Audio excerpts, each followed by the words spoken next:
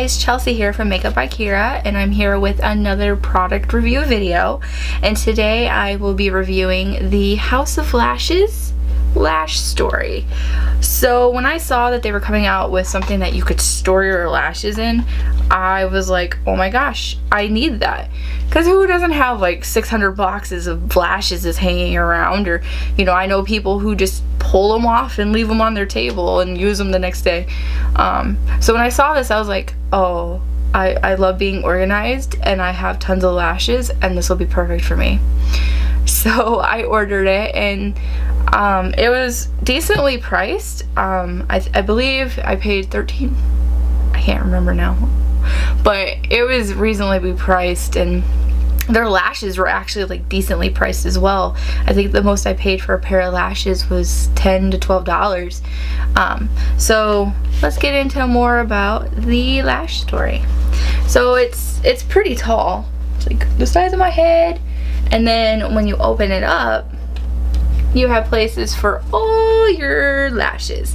Now, you can put their glues down here too, but none of these are House of Lashes lashes. Unfortunately, I haven't gotten to try them yet. So these are all just random lashes. You know, I got dramatic ones and, you know, simple ones. So yeah, and I plan to hopefully put these super big ones in there too somewhere. But yeah, like if you're looking for something to store your lashes in, this is definitely awesome. Also, I did pick up some lashes from them.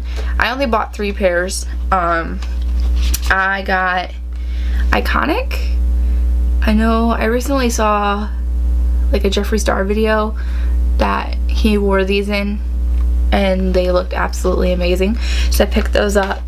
I also picked up Smoky Muse because I really love like full lashes. So I'm really excited to try these out. And then I got Tigress. Yes, I think that's how it's said. And these are more like subtle, but they go with your lash line like into a wing. So I thought these were like really cute, and I wanted to try those as well.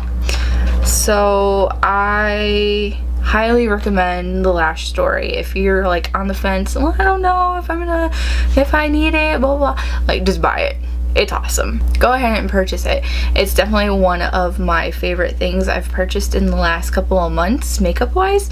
So it's definitely worth it. So feel free to ask me any questions about it or anything. I'll leave a link below to their website so you can check it out for yourself.